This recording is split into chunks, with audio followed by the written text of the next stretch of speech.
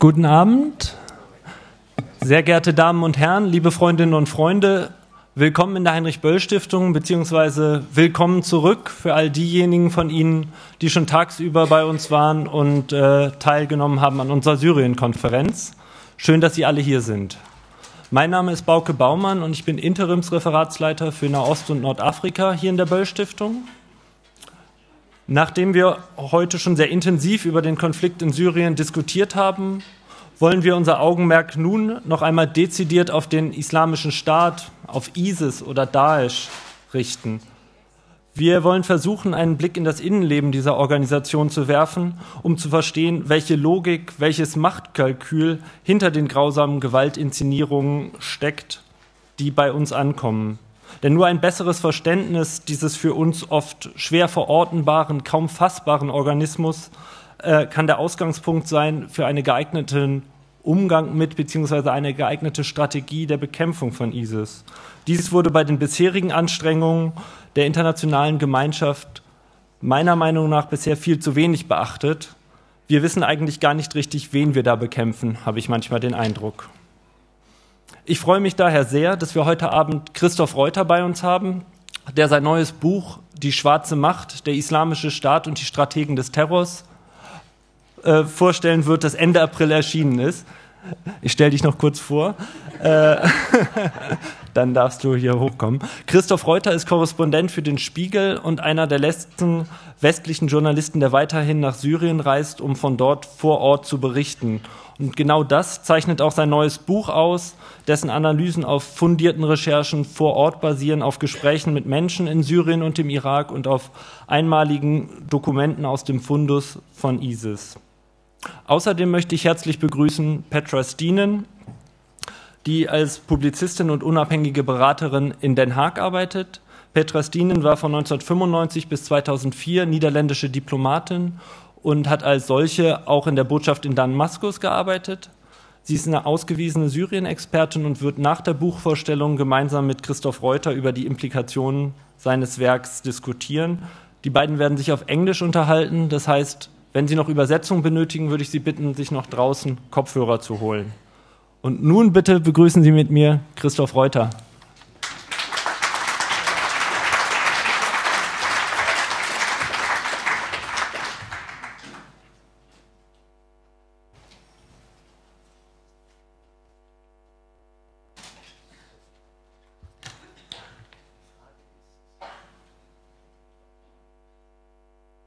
Ist es an? Ja.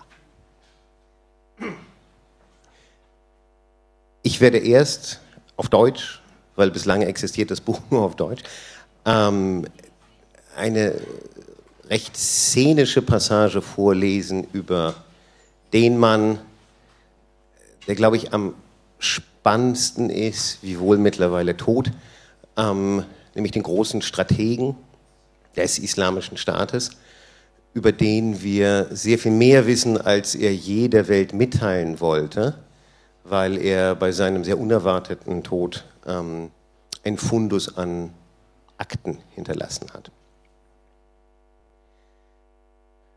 Spröde sei er gewesen, zuvorkommend höflich, schmeichelnd, extrem aufmerksam, beherrscht, verlogen, undurchschaubar, bösartig. Jene Männer aus verschiedenen Orten Nordsyriens, die sich Monate später an ihre Begegnung mit ihm erinnern, schildern ganz unterschiedliche Facetten des Mannes. Nur in einem sind sie sich einig. Wir wussten nie, wem wir da eigentlich gegenüber sitzen.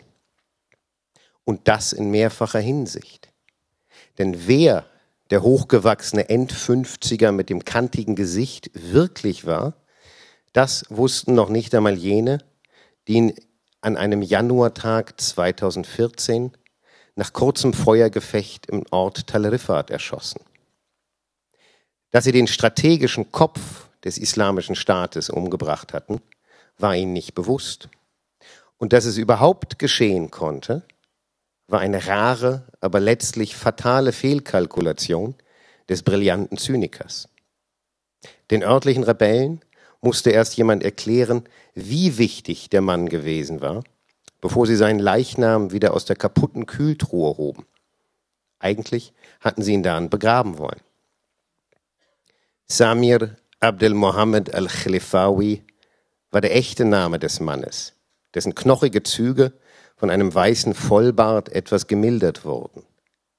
Unter diesem Namen kannte ihn niemand. Aber auch mit Haji Bakr, seinem bekanntesten Pseudonym, wussten die wenigsten etwas anzufangen. Irgendwann Ende 2012 war der Iraker in der Umgebung von Aleppo aufgetaucht, Syriens nördlicher Wirtschaftsmetropole, um die ab dem Sommer desselben Jahres erbittert gekämpft wurde. Seit verschiedene Rebellengruppen die nahen Grenzübergänge eingenommen hatten, kam ein steter Strom ausländischer Dschihadisten über die türkische Grenze. Haji Bakr war schon länger da.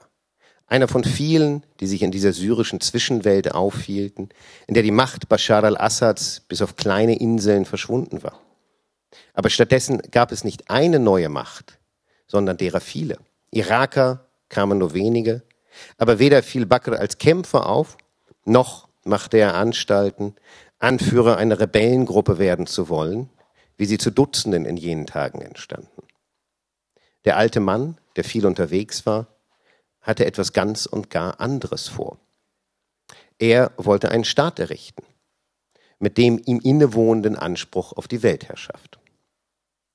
So etwas ist nicht ganz einfach.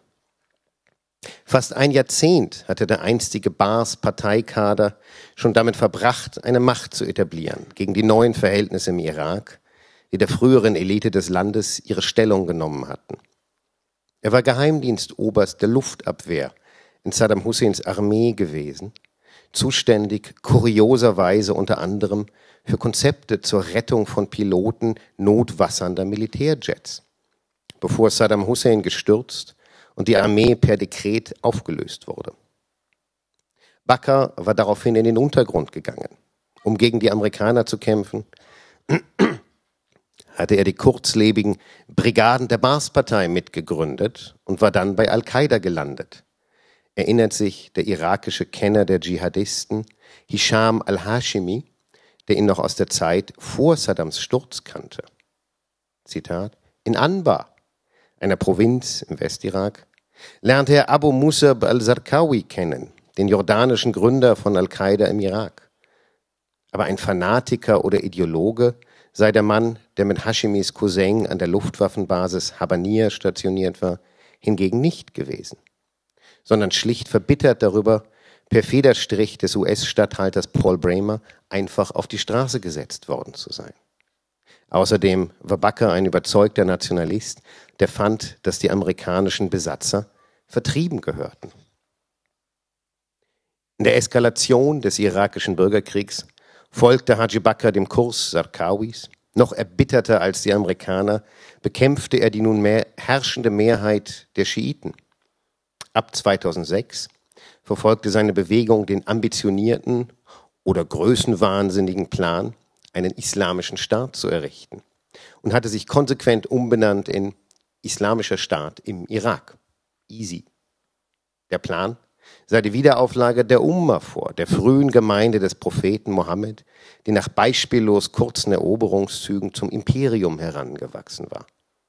Ein solcher Staat, wie auch immer er aussehen würde, könnte aus dem Vollen der Überlieferungsgeschichte und Mythen schöpfen. Er wäre Projektionsfläche für all die Enttäuschten, zu kurz gekommenen und Wütenden in der islamischen Welt, denen man ein Heilsversprechen mit göttlichem Siegel präsentieren könnte. Auch andere hatten derartige Versuche schon vorher unternommen. Ob Osama bin Laden, die Muslimbrüder, zig kleinere Dschihadistengrüppchen oder nationale Bewegungen wie die Taliban in Afghanistan. Ihnen allen schwebte stets als Endziel ein solcher Staat vor, wenn auch unterschiedlichen Ausmaßes. Und sie alle waren gescheitert. Auf die eine oder andere Weise. Die Taliban am Terror ihrer Al-Qaida-Gäste, die anderen an ihrer Unfähigkeit, mehr als einen Gebietszipfel zu erobern, den sie dann meist auch nur für kurze Zeit halten konnten, bevor sie vernichtend geschlagen wurden. Fehlschlag nach Fehlschlag. An einem von ihnen war Haji Bakr beteiligt. Denn auch im Irak würde der Kampf von Al-Qaida spätestens 2010 zunächst scheitern, würden ihre Führer aufgerieben werden. Bakr überlebte. Ein ehemaliger Häftling des syrischen Gefängnisses Sednaya in dem die meisten islamistischen Häftlinge und vor allem die Rückkehrer aus dem Irak einsaßen, erinnert sich. Haji Bakr war bei Al-Qaida aufgetaucht, aber die meisten echten Islamisten misstrauten ihm. Schließlich war er ein Funktionär der Baath-Partei gewesen, ein hoher Offizier, rasiert, ein Saddam-Mann, kurz einer von denen, die sie früher ins Gefängnis gebracht hatten. Außerdem glaubte ihm keiner, dass er plötzlich religiös geworden sei. Aber er hatte andere Qualitäten, so Hashimi. Er war ein begnadeter Planer und Logistiker, sehr organisiert, sehr klug. Ideologen hatte Al-Qaida ja ohnehin genügend. Woran es den religiösen Ultras stets gemangelt hatte, waren gewissermaßen die Ingenieure des Terrors, die zum Erfolg einer Operation, eines Sprengstoffattentats, einer Gefangenenbefreiung nicht auf Gottvertrauen setzten, sondern auf solide, umsichtige Vorbereitung. Solche Männer braucht auch die radikalste religiöse Terrorvereinigung. Gott schenkt einem nicht den Sieg, wenn man den Zünder vergisst oder am Mobiltelefon über Anschlagsdetails spricht und anschließend vom US-Militär mit einer Rakete eingeäschert wird. Die einzelnen Führer der Terrororganisation waren selten gemeinsam an einem Ort, kommunizierten oft über komplizierte, langwierige Umwege und kannten einander schlicht wenig. Haji Bakr war zuständig für die Kontakte zum Kreis um den einstigen irakischen Vizepräsidenten Izzat al-Duri, der nach dem Sturz Saddam Husseins nie verhaftet worden war, als einziger aus der Führungsspitze. Von 2006 bis 2008 war Haji Bakr im berüchtigten irakischen Gefängnis Abu Ghraib und für eine Weile auch im US-Gefangenenlager Camp Booker im Süden inhaftiert. Danach pendelte er gelegentlich nach Syrien, hatte nahe Damaskus eine Wohnung und soll sich dort mindestens einmal zwischen 2008 und 2010 mit Asif Shaukat getroffen haben, dem Chef des Militärgeheimdienstes, Schwager von Bashar al-Assad und Koordinator des diskreten Transfers von Dschihadisten aus aller Welt durch Syrien in den Irak. Bakr avancierte zu einem der militärischen Anführer des ISI, zuständig für die Provinz Anbar, dann zu dessen oberstem Militärchef, ernannt vom Anführer Abu Ayyub al-Masri. Als dieser und Zarqawis nomineller Nachfolger im Frühjahr 2010 von den Amerikanern gestellt wurden und sich lieber in die Luft sprengten, als aufzugeben, war es Haji Bakr, der dessen Nachfolger kürte. Abu Bakr al-Baghdadi, wie er sich nennt, ein enger Vertrauter noch aus den Jahren in Anbar. Bakr habe, so ein easy Volksmann jener Zeit, die verbliebenen Mitglieder der obersten Räte einzeln gesprochen und ihnen jeweils die Zustimmung aller anderen versichert. Später dann seien 3 Männer, die sich gegen ihn ausgesprochen hatten, spurlos verschwunden. Ob es letztlich die Machtübernahme der einstigen Bassisten oder die Lernkurve aller war, die überschaubare Schar der Anführer, die meisten waren von amerikanischen und irakischen Truppen nach und nach getötet worden, schien zu einem für religiöse Fanatiker ungewöhnlichen Schritt entschlossen, aus Fehlern zu lernen, eine Lehre zu ziehen aus all den Desastern der vergangenen Jahrzehnte, den fehlgeschlagenen Versuchen, irgendwo auf dem Wege des Dschihad an die Macht zu kommen und vor allem sich dort zu halten. So war Haji Bakr erneut nach Syrien gegangen, als Teil einer winzigen Vorhut und mit einem aberwitzigen Plan. Unter ihrer irakischen Führung eine Armee aus den anderen Ausländern zu bilden, die nun nach Syrien strömten. Das war ungefähr so, als würde sich eine Handvoll Österreicher in die Schweiz begeben, um dort mit einsickernden Deutschen die Macht an sich zu reißen. Doch die ambitiöse Umwegkonstruktion hatte einen Vorteil, der ihren Planern offenbar wichtig war: Unauffälligkeit. Explizit hatte Bakr verfügt, dass die irakischen Kämpfer des ISI bleiben sollten, wo sie waren, in Mosul, Tikrit, Hawija, den Hochburgen des sunnitischen Ressentiments gegen die Regierung in Bagdad. Deren immer rigidere Apartheidspolitik, Kabinettsposten, Offiziersränge, Beamtenpositionen nur noch mit Schiiten zu besetzen, hatte zwar die Wut unter den Sunniten geschürt, die etwa 1/3 der Bevölkerung ausmachten und die unter Saddam und in den Jahrzehnten zuvor die Herrscher des Landes gewesen waren. Aber noch existierte der irakische Staat und noch waren auch die verschiedenen militanten Gruppen zu uneins, ihm die Stirn zu bieten. Stets waren die Dschihadisten in den vergangenen Jahrzehnten in ihren eigenen Ländern an der jeweiligen Staatsmacht gescheitert. Im Irak ab 2003 hatten die einmarschierten Amerikaner zwar per Federstrich Armee, Regierung und Behörden aufgelöst, aber zugleich jeden späteren Versuch der Al-Qaida-Machtübernahme verhindert. Jede Bewegung der Radikalen in Ägypten, Libyen, in Syrien war in den letzten 30 Jahren fehlgeschlagen. Es war, als versuchten sie immer wieder aufs Neue durch einen Eisblock zu schwimmen. Doch in Syrien nun, jedenfalls im Norden, war die einst alles kontrollierende Staatsmacht bis auf Überbleibsel besiegt, vertrieben, zerschmolzen. An ihrer Stadt gab es Hunderte von Ortsräten und Rebellenbrigaden. Es war ein anarchisches Nebeneinander, in dem niemand mehr die Übersicht hatte. Der geeignete Aggregatzustand für ein Projekt, das eine maßlose Glaubensvision erforderte, oder eben solchen Zynismus oder beides. In Syrien, wo sich Haji Bakr und die übrigen entsandten Führungskader ausweislich der Koordinaten seines Navigationsgerätes erst einmal in den kaum kontrollierten, menschenarmen Steppen der Ostprovinz Hasaka einrichteten, fehlt es allerdings zu einer schlichten militärischen Unterwerfung der potenziellen Untertanen an so ziemlich allem, was dafür nötig gewesen wäre. Männern, Waffen und vor allem Lokalkenntnissen. Wer könnte dem Islamischen Staat zugeneigt sein? Wer bliebe auf jeden Fall Gegner? Wer besaß Charisma, Geld, informelle Führungspositionen? Und wo wohnten diese Leute? Dies würden die Dschihadisten als erstes in Erfahrung bringen. Sie hatten Geld, das sie seit Jahren vor allem mit einem engmaschigen Netz von Schutzgelderpressungen in der irakischen Handelsmetropole Mosul verdienten, ihrer Hochburg. Und sie hatten einen Plan, den Haji Bakr begann, Blatt um Blatt aufzuzeichnen für die ersten kleinen Schritte zur Machtergreifung. Denn jetzt hatten sie keinen Eisblock mehr vor sich, sondern Wasser, in dem sie sich wie Fische bewegen konnten. Im Tosen des Krieges saß der Herr der Schatten, wie Haji Bakr auch einmal bezeichnet wurde, in der ruhigen Kleinstadt Tal Rifat und schrieb. Er skizzierte die Verwaltungsstruktur eines Staates bis auf Ortsebene. Er stellte Listen zur schleichenden, unbemerkten Infiltration von Dörfern, entwarf Zuständigkeiten, wer wen überwachen sollte. Mit Kugelschreiber zeichnete er die Befehlsketten des Sicherheitsapparates auf Papier. Das stammte, vermutlich ein Zufall, vom syrischen Verteidigungsministerium mit Briefkopf der Abteilung Unterkünfte und Immobilien.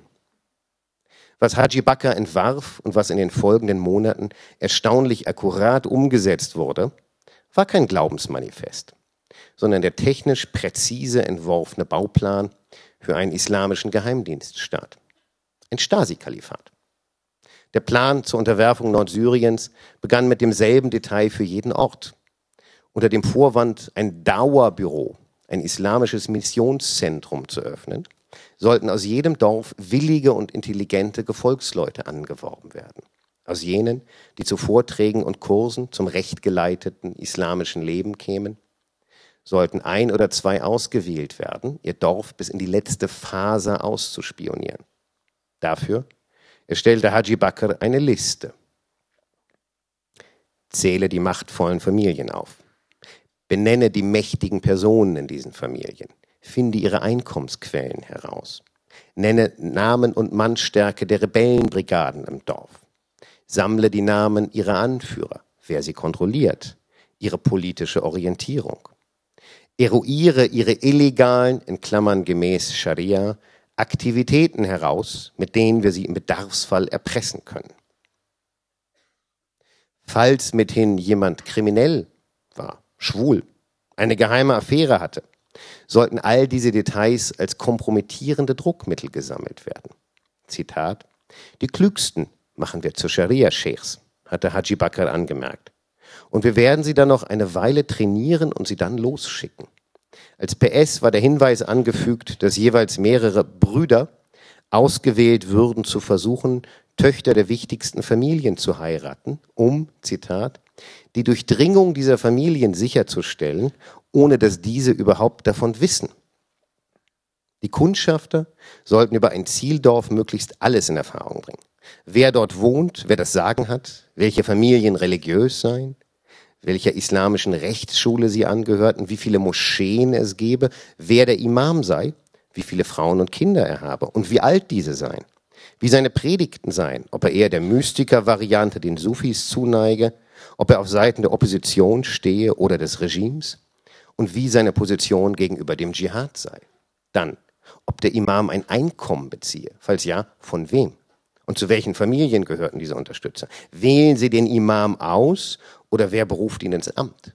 Und schließlich, wie viele Demokraten gibt es im Dorf? Wie seismische Signalwellen sollten die Predigeragenten funktionieren? Ausgeschickt, noch kleinste Risse, uralte Verwerfungen in den tiefen Schichten der Gesellschaft aufzuspüren und alles zu nutzen, was deren Spaltung und Unterwerfung dienlich sein könnte. Für manche Dörfer und Kleinstädte, wie Tal Rifat, war der Prozess der Informationsgewinnung offensichtlich schon vorangeschritten.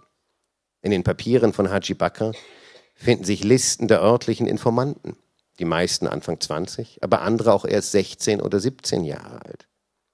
In den Plänen, in denen er die Verwaltung des künftigen Staates skizzierte, kamen zwar auch Bereiche vor wie Finanzen, Schulen, Kindergärten, Medien, Transportwesen.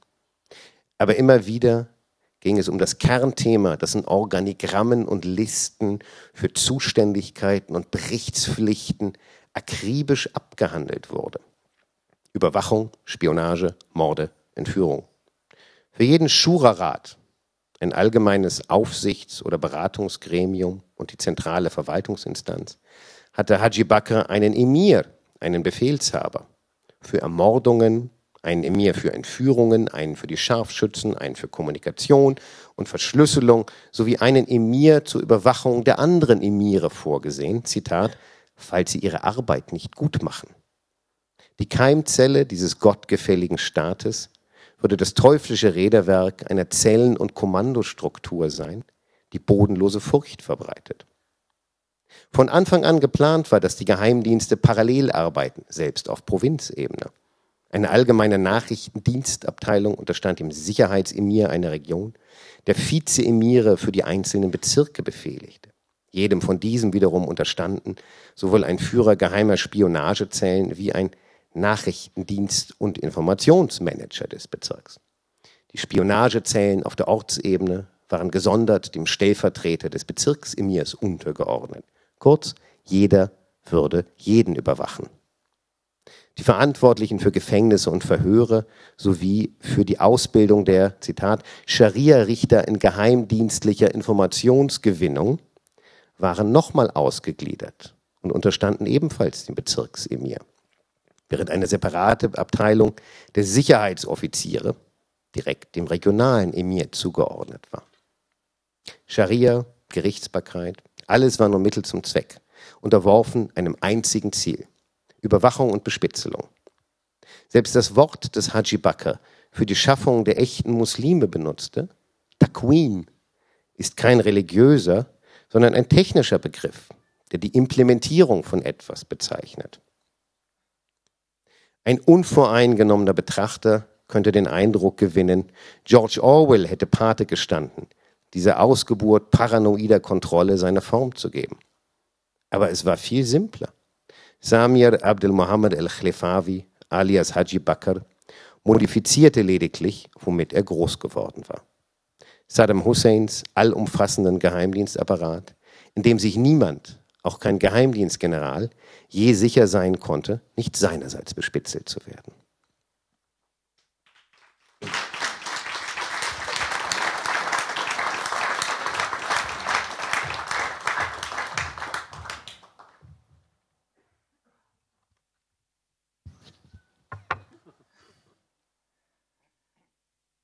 Well, ladies and gentlemen, we'll continue in English. My name is Petra Stienen, and thanks to Christoph and Bente, I did something I did not intend the last year. I did not want to read about Daesh, about ISIS, because I thought it would make me feel sick, make me feel horrible.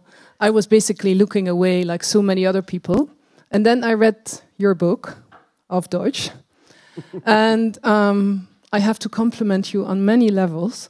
But I think it's amazing. I told Christoph before, if he ever fails as a journalist, he can definitely start working as a scenario writer for Hollywood movies. And you have this amazing sense of understated humor that made it bearable to read the book. Because, of course, the subject matter is tough. Before I go into the content of the book and also into the chapter you just, or part of the chapter you just read about the treasure you found in a way, that must be a reporter's dream to find a treasure like that. I have a few general questions because I know you probably don't want to talk about yourself. You want to talk about ISIS and about Daesh and about what you found. But I think for the audience, it's interesting to know a little bit more about how you worked. I think contrary to many of the journalists and authors and commentators who write about Daesh, I like to do Daesh and ISIS sort of, we'll go into it, but let's stick to Daesh and make them upset. And I put my legs like this and then they are even more upset. This is my way of dealing with Daesh, you know, have fun. And you went to Syria how many times? By now, since 2011, 19 times. 19 times. Yeah. Well, it's not tourism like some other people might have suggested today for you. Definitely not. How did it work? I mean, how did you go into Syria? Tell us, take us on your journey, a typical one. Well, it changed, it morphed. The early trips in 2011, where it was still possible to enter Syria on a visa, where as a foreigner you were still kind of normal. I entered on a visa, but not as a journalist, but as expert on agriculture. Precisely. Was it a certain type of bug? Pest control, which comes close to the idea of the regime, how to deal with the opposition. And it worked extremely well because it was so absurd that nobody doubted it. So I went in, I think, 3 times until December 11, where we were in Bab Amr in this first quarter of Homs, which was under complete control of armed rebels by then. The first tiny area, which was completely raided and half destroyed by the army later. And unfortunately, one of the very courageous local activists who had helped us to get in got arrested, and after weeks of unbearable torture, released everything he knew about all journalists he had helped. Paul Woods, some Spanish colleagues, me and the photographer. And since then, no more visa. We had, for the first... He didn't like to be called pest. No. For the first months, all stories appeared without byline, and the Syrian embassy was very keen to find out who are the people from Spiegel who go in. So basically, they lured other journalists. You get a visa if you tell us who goes in from the Spiegel. 2 of them were, because they were not diplomats, they were later arrested for espionage. And then it was basically crossing the borders from Turkey, legal, illegal. In German, you could use the term scheißegal. It didn't matter for the first months or the first year because the Turkish authorities were basically overwhelmed and sometimes arrested us for an hour, sometimes told us, not here. 50 meters away, we have no infrared cameras, just cross there. Or they just said, you go in, God be with you, good luck. And later, when the rebels took over, we could use the border crossings. Iraq, rather the same. Lebanon, the same. Jordan, to our surprise, it was impossible to get in. But yeah, I would always cover the rebel areas, basically going from the Turkish border within 12 days until Homs.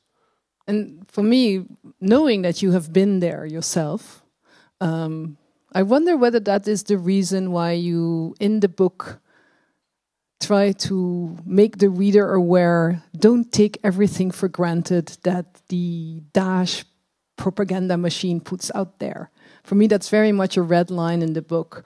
It's like, many people in the Western media who write about Daesh, ISIS, what's happening, have never been there, and it's almost as if they copy pasting whatever the propaganda machine gives to them. Very slick videos, very slick propaganda material, but you put big question marks in your book, and I think somehow related to your travels because you have seen different things.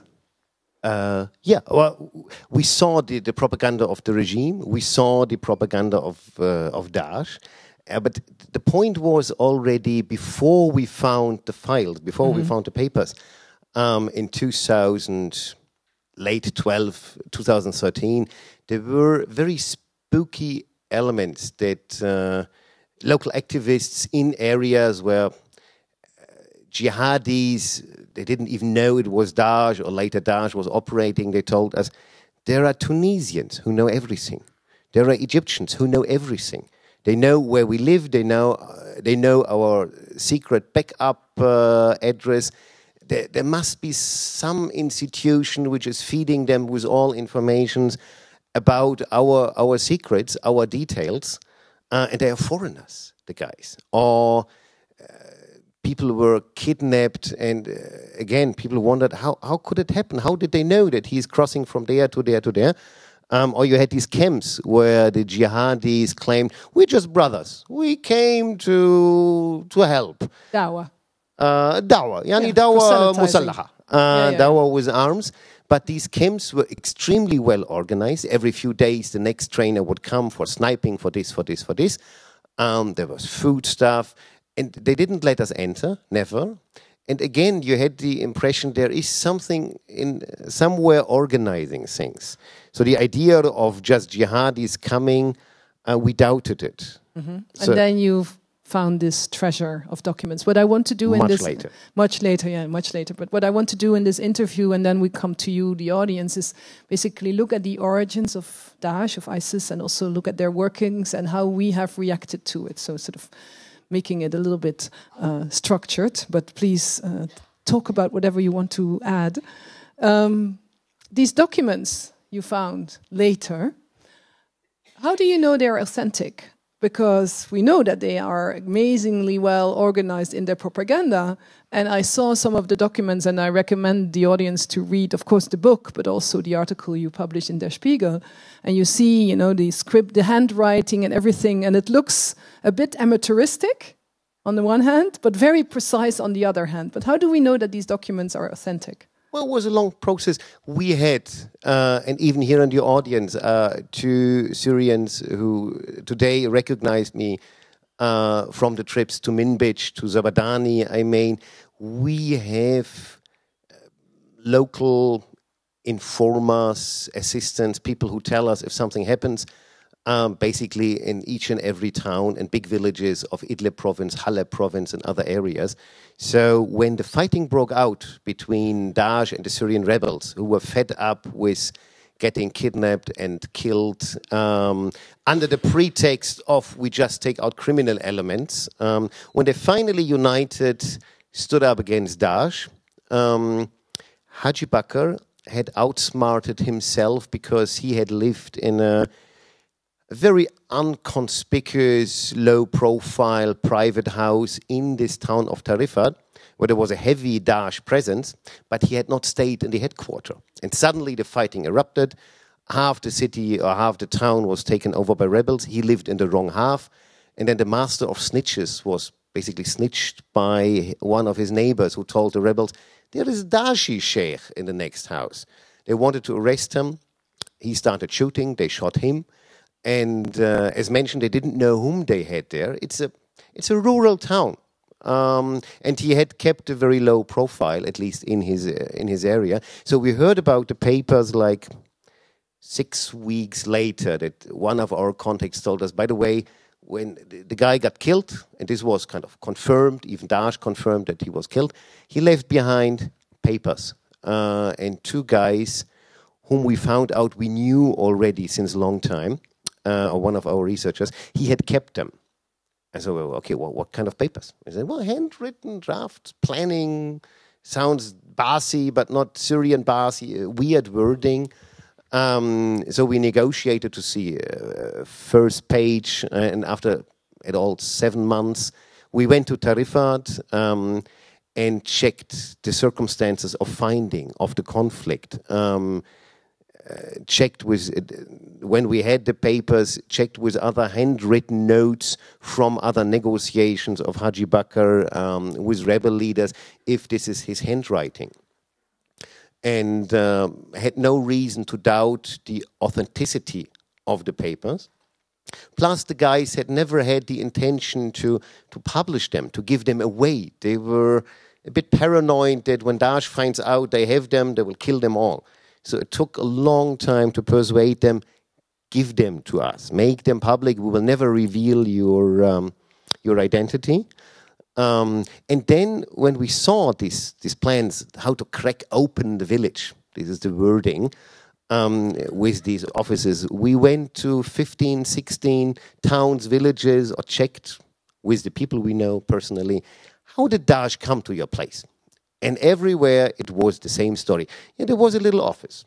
There was a little house they rented for the brothers, for the jihadis, or straight for Daesh a bit later. But they always started in a peaceful, friendly way of missionary work. And then later the kidnapping started, the killing started. So we found that these drafts were not only authentic, but they were the real plan which had been implemented. Because the sudden rise of Daesh was a miracle to most people. But did those papers confirm things? Because you found, which moment did you get those papers? This was last year. November, we went to Tarifat and went through the whole trove. Because you were already writing your book. Yeah. But for this part, we again went to the places or had asked the people whom we know already. One was our neighbor in Beirut from Atareb. It was very easy to ask him, how did it start? Because everybody had forgotten about the beginnings. Everybody knew the later stage, but how did it start? That in an area where there is no Daesh, suddenly there is Daesh. But did those papers confirm things you already found out? Which papers? Your treasure papers. Confirmed, well, they confirmed suspicions we had, or they basically explained suspicions. Let's call it suspicions. But we had never expected that on such an industrial scale, with the same procedure, with the same plan, step A, B, C, D, they implemented it from Western Idlib up to Hasaka and other areas in the east. Because let's go to one of those cities. Yeah, but let me just finish. Sorry, because then the nice thing is there was a second trove of files from the headquarters in Halep, the implementation reports, basically, and sometimes they exactly referred to things which were demanded or written in the first plans, like we should marry secretly into the influential families, and then in the second trove there was a long list of jihadis, of their men, applying not only to marry, but applying to Daesh that they needed some supplementary equipment, not only a wife, but a wife and a full automatic washing machine, a wife and furniture. Of course, who doesn't? Yeah, absolutely. So we had several layers of confirmation that the papers are authentic, but also they are the real plan. Now back to the place. Well, I mean, for me, being somebody who is following what's happening in Syria more or less on a daily basis, although I was turning away from all this Daesh things, all of a sudden last year, Raqqa was last year, 2014, wasn't it? 2013. Raqqa was conquered by ISIS. 13 the first time, 14 the second. Yeah. But now knowing what we know, there was no surprise at all for you. Raqqa was like the perfect example how they conquer a city while they were never the biggest military force. How you first destabilize it from within, how you kidnap the head of the local council, then attack specific rebel units while having secret deals with all the other units, called Beya Harbi, that you don't attack each other. So all the other units thought, oh, it's not about us, it's just about them.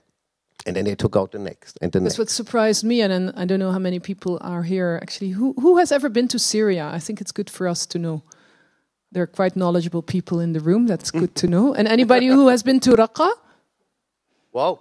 Okay. That's quite, yeah. Well, correct me if I'm wrong, but I have been to Raqqa several times, and it didn't strike me as the most conservative city in Syria. No. Not at all, huh? No, it was the city of Brussels. Well, that's what you're saying. I don't know. I haven't been there. But have you? No, I didn't That's try called it. investigating journalism, huh? No, they were close when we came. But no, Raqqa was a city of, how you call this in English? Eine Stadt ohne Eigenschaften. A city without characteristics. They had a provincial town. Let's be nice to them. Provincial But they said it themselves. Yeah. They were neither into religion very much, nor were they fierce loyalists of the party. They had a high number of Baas members, but there was no big general coming from Raqqa. There was nothing specific on Raqqa. And in a way, when the rebels came in first, everything was possible in Raqqa. You had a capoeira group there. You had wonderful initiatives, Hakakuna, the movement for our rights, youth groups, everything was possible in Raqqa. And some people later claimed, because everything was possible, also Daesh was possible in Raqqa, and could finally take it all, because there was no organized, unified resistance against it. And it's Yassin Haj Saleh's hometown as well. His brother got kidnapped and vanished. We, in the media, see all those flags and slogans and, you know, the tsunami of jihadis. And in your book you say, well, we have to look beyond all of these symbols. There's something else there behind that. Are we mistaken by taking those symbols and slogans and flags? I remember Dutch journalists being very proud that they took pictures of the first black flags. You see, now the jihadis have arrived.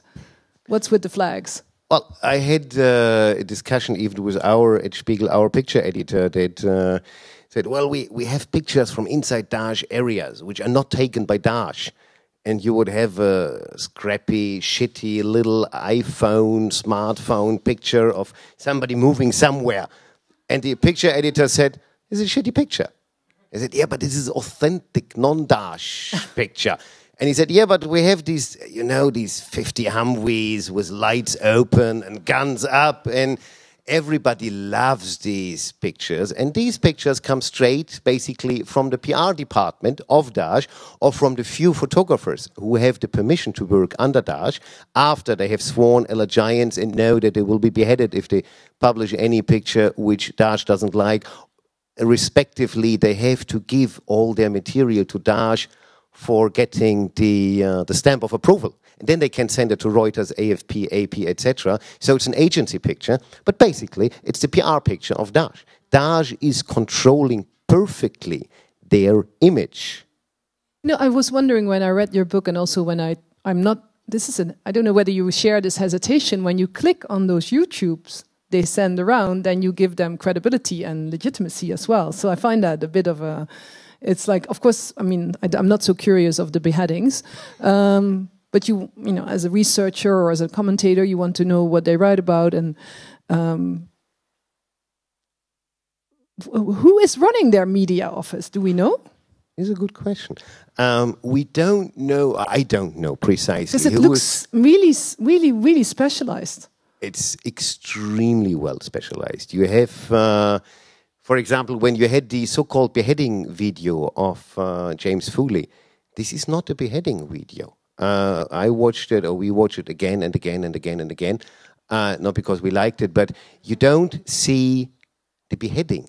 They use the same technique Hitchcock would use for his movies, that you don't show the stabbing, you don't show the deed. You stop, and then you come to the result. You see the severed head of James Foley. The rest is left to the fantasy of the viewer, plus you spare the Western viewer the view of the cutting. So it's extremely well fine-tuned for a specific audience, while other videos for the local audience, they are splatter videos. For the locals who are forced into submission, they show the complete beheading, they show the humiliation of the guys. Oh, fleshy cheeks, don't laugh or don't cry because I'll cut your head in a minute. And then you see the whole process of knife going through bones and flesh for like 15 minutes. And this was meant for the local audience. It's almost jihadi pornography. Yeah. But they fine-tuned for Western audience, you get this version. For the local audience, you get this version. They are very thoughtful how to present which message, but after or behind all the propaganda, all these constant Quranic recitations, etc., you find something as we found in the plans where there is no Islamic reference at all. Yeah, when you were reading the text, I remember that you called it the Stasi Caliphate. And the Stasi Caliphate meaning a well-organized mechanism to control, to oppress, and to look for power. More than salvation in the hereafter. No. They're not. Oh, no salvation here in the hereafter for... Hereafter is for the enemies or for the victims. Yeah. No, if you take Al-Qaeda, for example, they had, may sound strange, but they had a romantic approach. They had the idea that through terror, through bombings, we will weaken the imperial powers as the USA, etc. We will weaken our own dictatorships, and then the Islamic masses will rise up, stand up against oppression, and will ask for the Islamic State, will cheer us, etc., which they never did. But the view Al-Qaeda had of mankind, of people, was at the end a rather democratic idea of people decide about their own fate. And Daesh has a completely different view. Daesh thinks of people like sheep.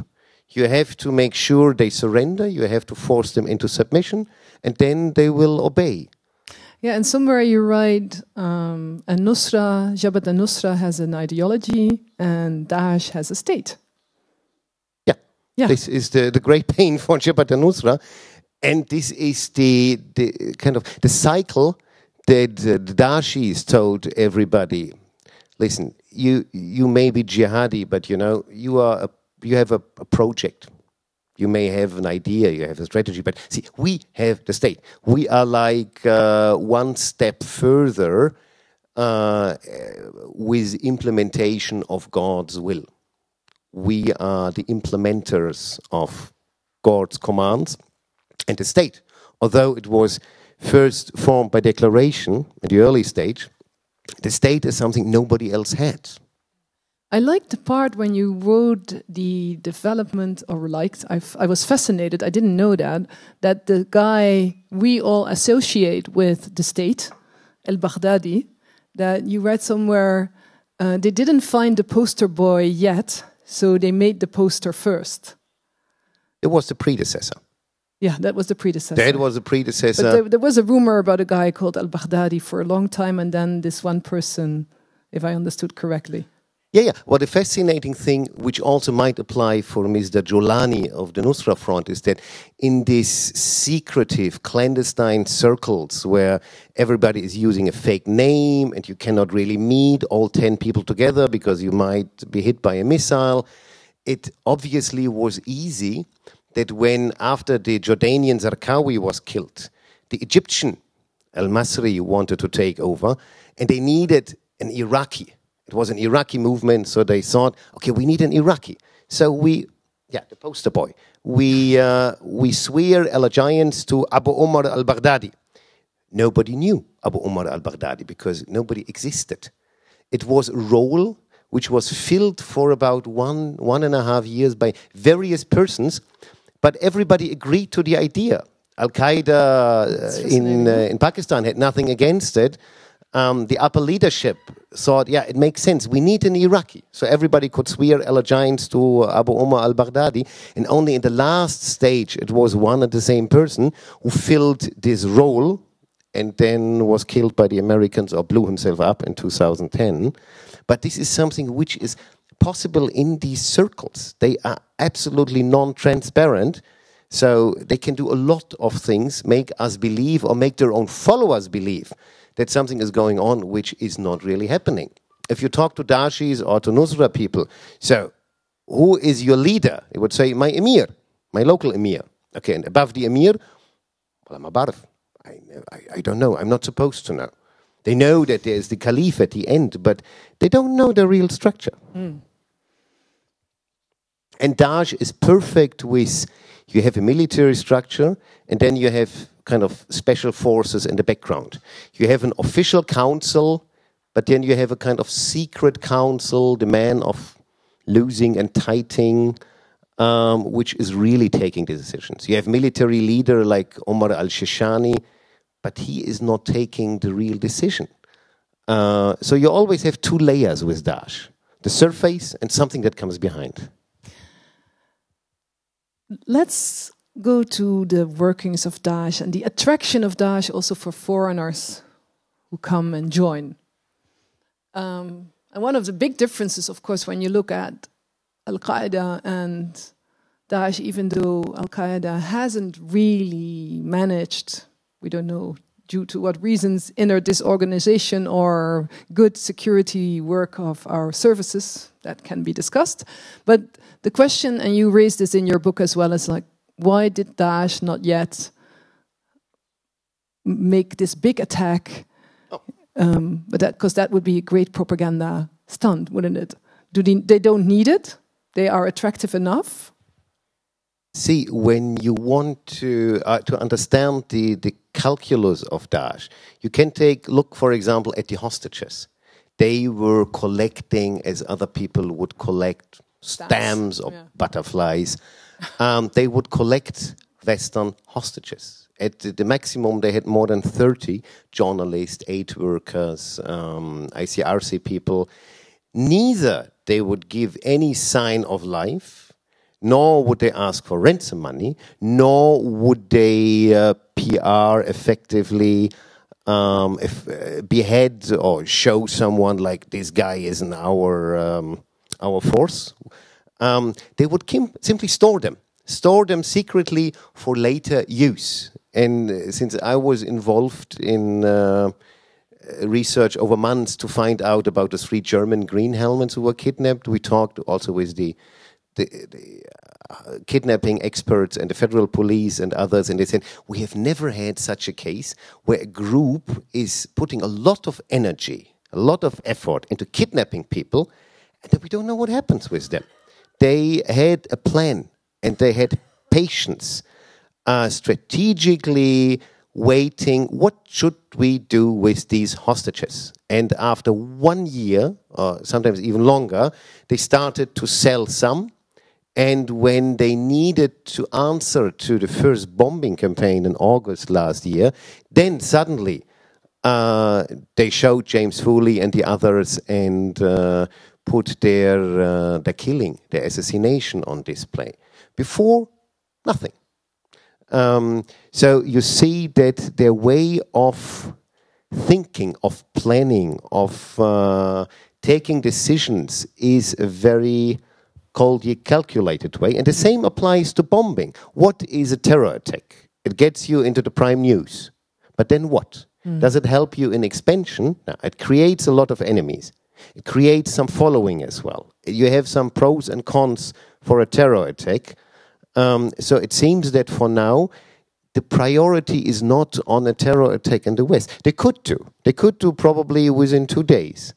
All over Europe. They have the infrastructure, they have the people, they are working on various kinds of weapons. Because I understand from your writings that what happened in Charlie Hebdo and in Copenhagen, those were self-proclaimed Daesh supporters, but we don't know whether they were directed from some central command.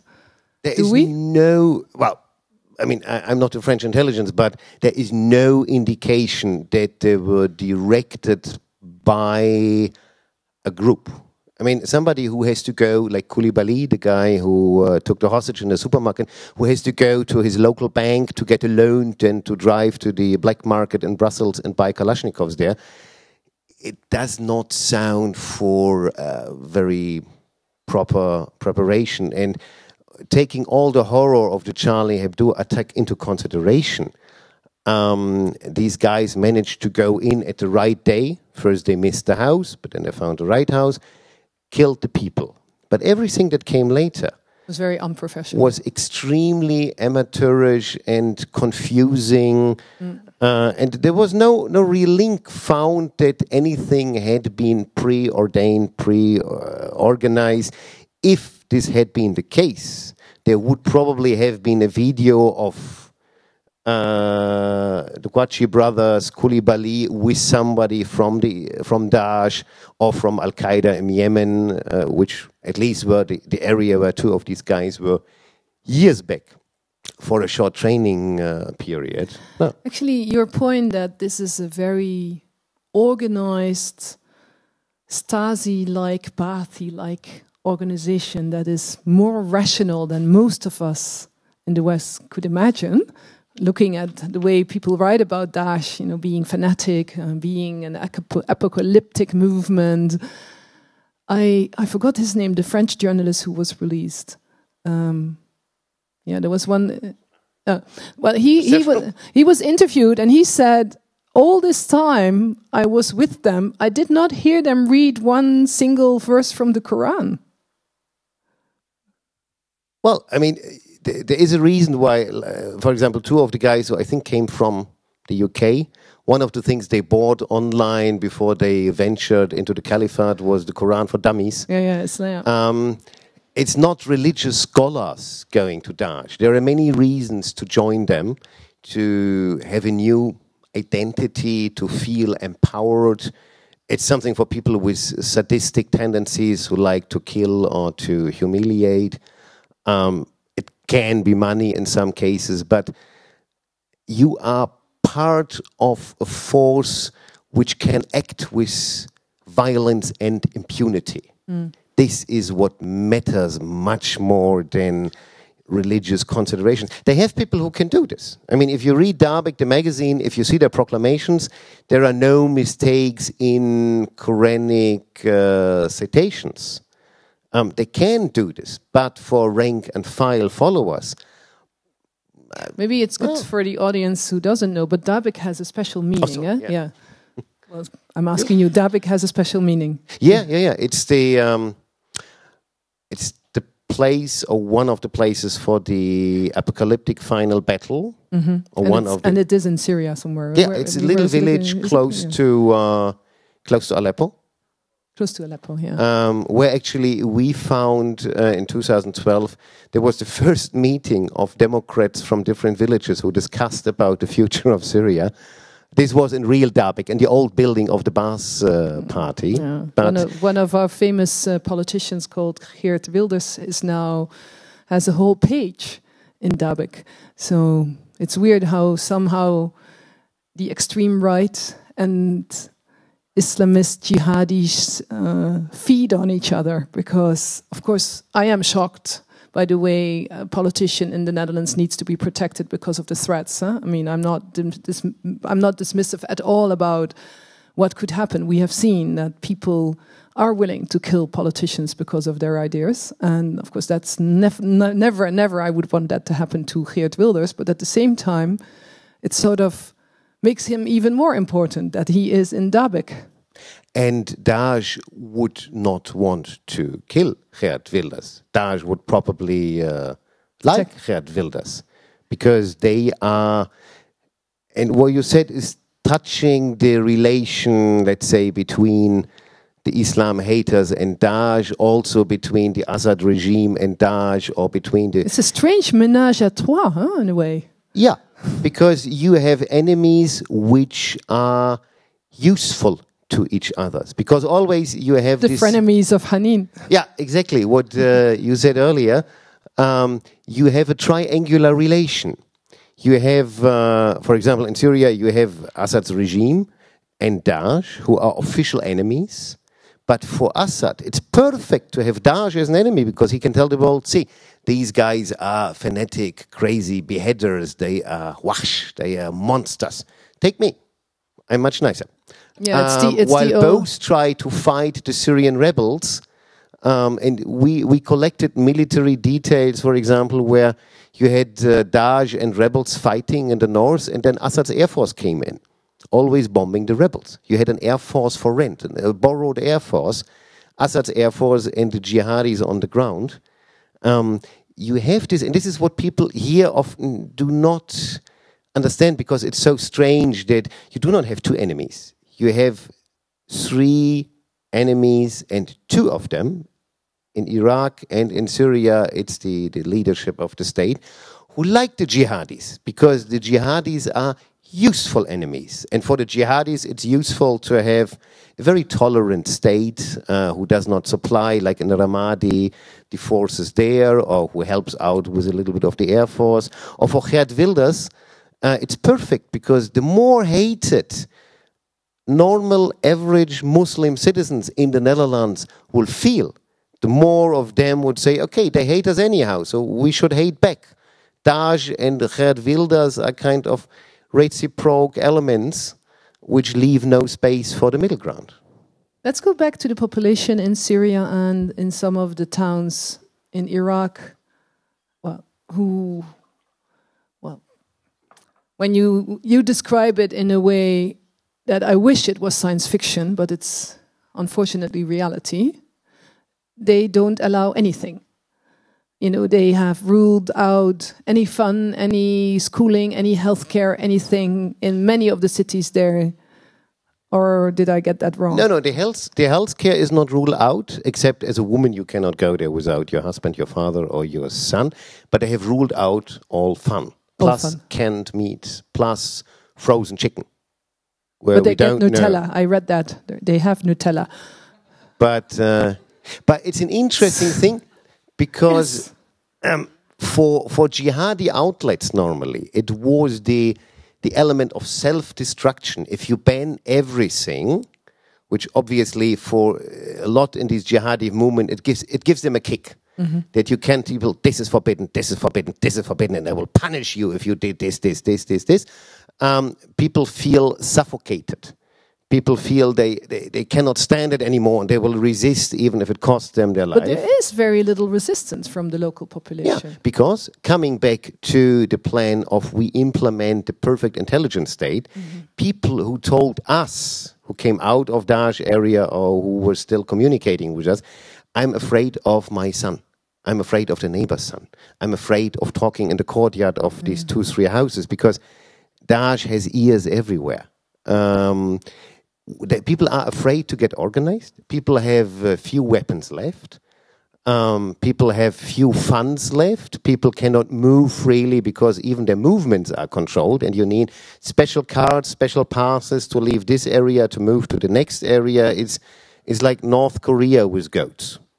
As you say in your book, North Korean and in Arabic. Yeah, and so, I mean, if you see in many media pieces, it is proclaimed that, okay, people are very angry with Daesh, which they are. They are unhappy. They are suffering. Yes, perfectly true. So they will resist. No, they will not, because they cannot.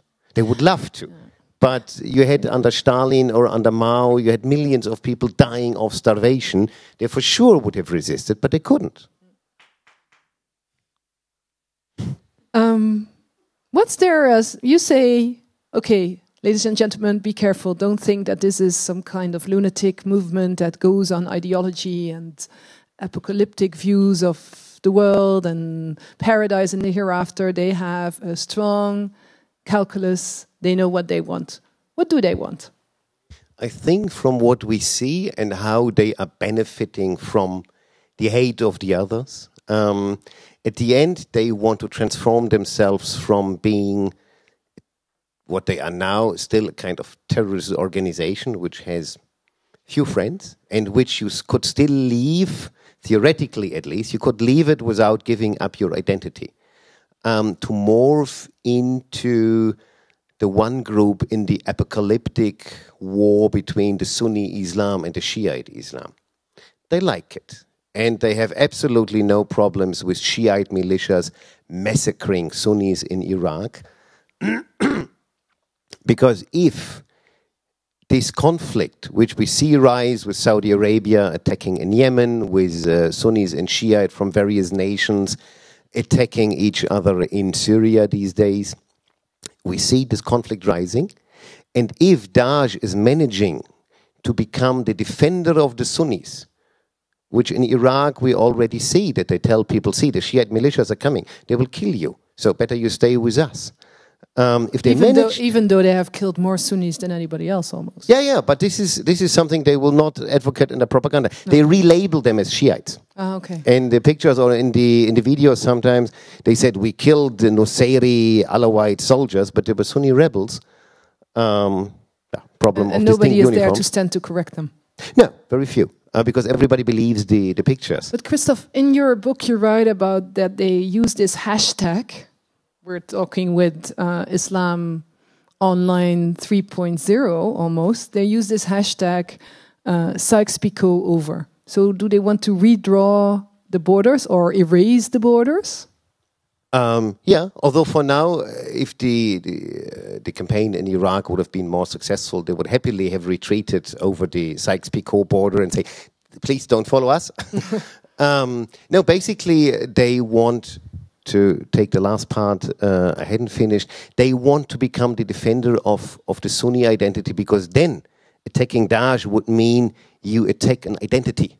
And an identity people cannot give up. So if they are identical with the Sunni identity, it will be extremely difficult to fight them, because people are with the back to the wall, and then we see the real big problem. And I think they are heading into this strategic direction. The real big problem. Yeah, and to the hashtag Sykes-Picot, of course, they want to erase borders and redraw basically the lines of their empire. And I think the natural borders of their planned empire would be Sunni Arab areas. If we see where they were successful, taking over, more or less successful in Syria, rather successful in Iraq, completely successful in Shiite areas and Kurdish areas. So, Sunni identity, they have made the experience we can manage a takeover. At the end of the day, people will surrender. While in a Kurdish area or in a Shiite area, people will resist to the last moment. We have either to kill everybody or to kick everybody out, but then there is no people you can exploit. So they will not attack Baghdad, for example, but they are opting to go south. Saudi, Jordan, Egypt, Libya, long term, no hurry. Maybe in 1 year, maybe in 2 years. But they have been able to decide the moment of attack. They decided when they attacked Ramadi. They decided when they took Tatmor. A few more questions before we go to the audience. And you already left Bilad Hasham in your own analysis. Okay, if I sum up, in your book, you want us to understand that this is a rational movement with a clear plan, and that they have time and money, instruments to actually establish whatever they want to establish. And I read in your book that you are very critical, at least of the way the US and the Europeans are handling this organization. Well, maybe not so rational in a way.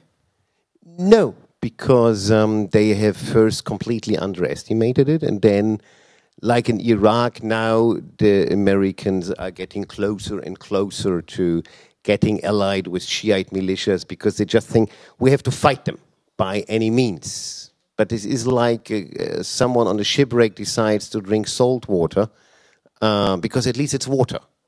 But the effect will be counterproductive, and people do not see the strategic foresight, the strategic planning ability of Daesh, and which lets them walk into the trap.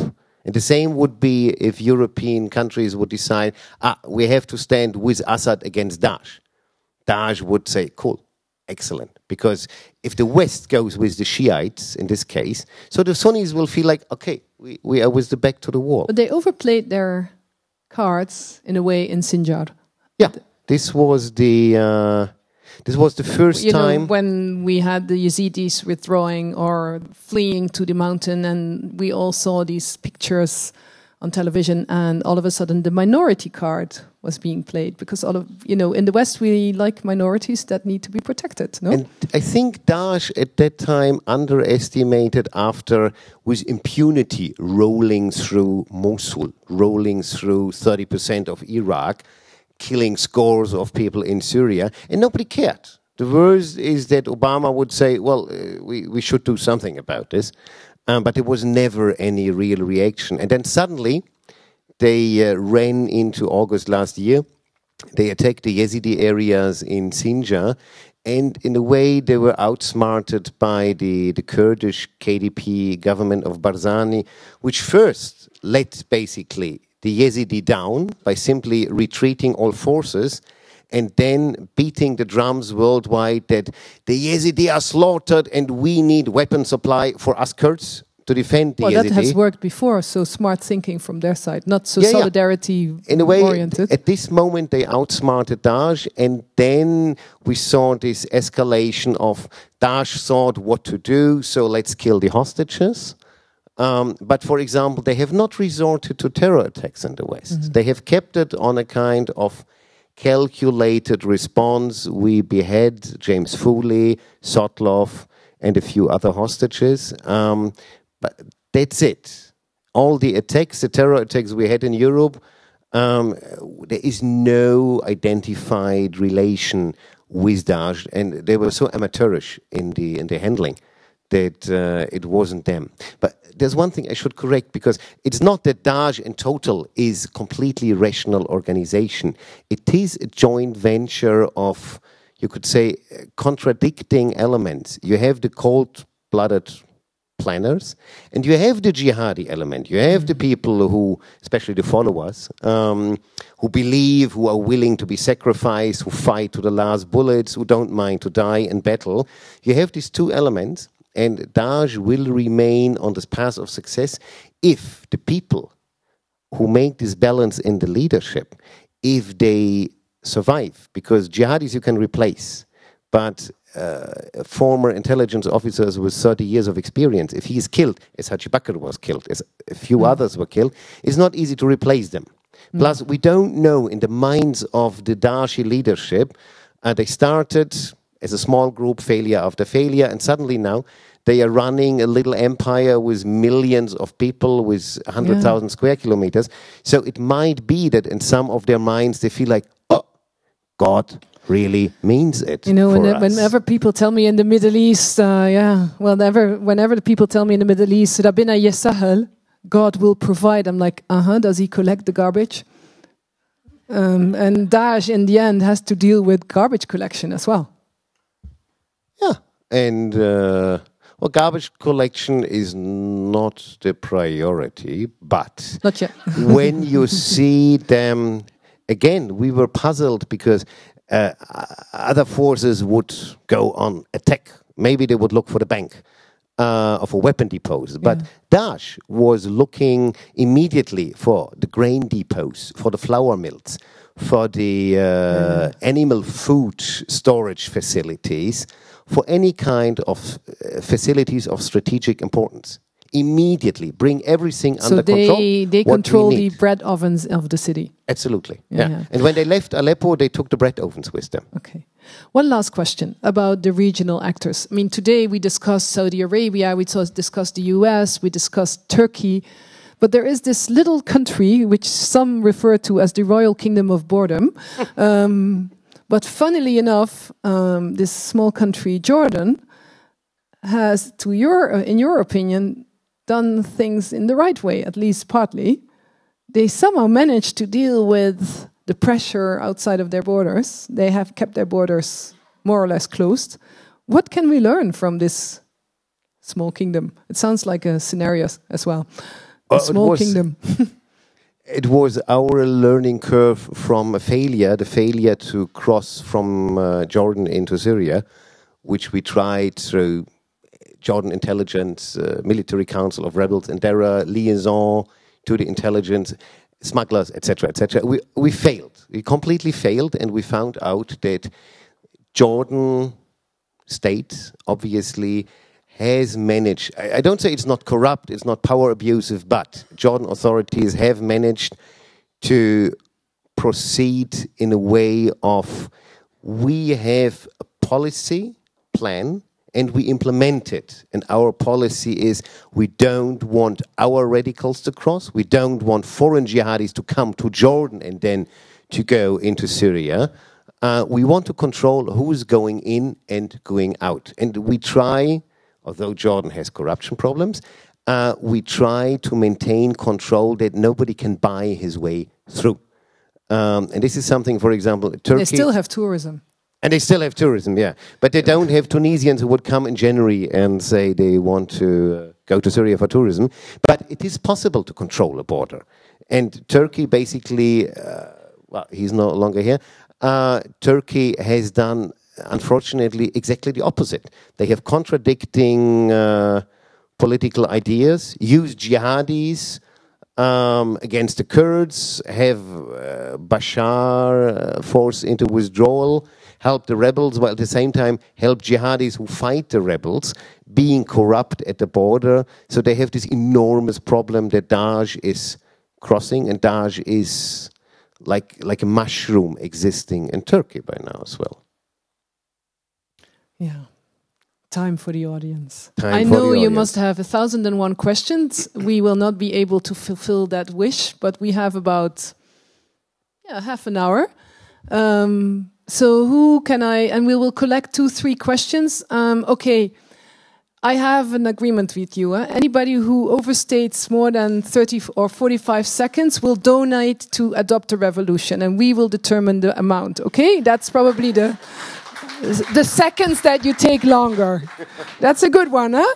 So it's at your own risk. Now, the multimillionaire in the audience who wants to talk at length, please write a book. Who can I give the floor? Do we have mics? There are 3 people over here, so I can't see you, yeah? And could you stand up and state who you are? Yes. Thank you. Hello, good evening. I work in the Federal Foreign Office, and I've been to Syria before. And I would like to ask a question on the parallel observations that you describe in the book and that were publicized by journalists before, that some people said there must be more than just similarity between the secret service in Syria and some of the styles that Daesh is implementing when they interrogate their prisoners or when they try to fight rebels that they want to get rid of, etc. And you have also described in the book that here and there were contacts with the operational people in the secret agencies of Syria. And of course, this is not necessarily enough to say that Assad has invented Daesh, which is probably completely wrong. But how can we explain this in a little more detail? Why were there these points of contact? Did they all plan it, or were they overwhelmed by some good ideas that developed in wrong directions? Thank you. Okay, thank you. We'll take 2 more. We had a gentleman over there, and then we have no? Oh, that was your question. Then a gentleman over here in the front. And ladies, well, we already had one lady, so no worries. I only give the word to gentlemen here. Hello. Hi. I used to be a tour operator in Syria. A real one? Well... well, you know, pest control now, I'm becoming a bit... Before 2011. Okay. One question. There were some clues that Europe nations somehow get oil from Daesh-operated oil fields. I want to know if that's true. And, I mean, we know that the Syrian regime does a lot of open deals with Daesh, let trucks pass and buys the oil from them. So I want to know if that's true or if you can have any clues about that. Okay. And there was one more over there? Thank you very much. My name is Janis Hagman. I'm a freelance journalist. You called the Daesh, you called them a Stasi caliphate. And I'm wondering, that sounds very much like the 80s or 70s. And you don't talk about the cyberspace. Do they control the internet? Do they, I mean, because you talk to your sources via Skype or email, can you please elaborate on their control over the internet? Well, we have a lot of Syria questions, or Assad connections questions. So, yeah. Indeed, they are trying to control the internet in some areas. So people would try, for example, with the G3 and their own computer to move to different points to send stuff, not to go to the internet cafes. Or, for example, what we know from Raqqa, that people are opening a new Facebook account for like 3 hours, contact all their friends, then chat with their friends, and then delete the whole account again. Because they know that somehow either they had to give their password of the other Facebook account to Daesh, or they are afraid of, they know already, Daesh has sent Trojans to, 99% it was Daesh, to, for example, Raqqa is slaughtered silently, claiming that we are somebody from Canada and we would love to talk to you, etc. So they are trying. They are not super professional, but yes, there are reasons for the people to be extremely careful to communicate with us.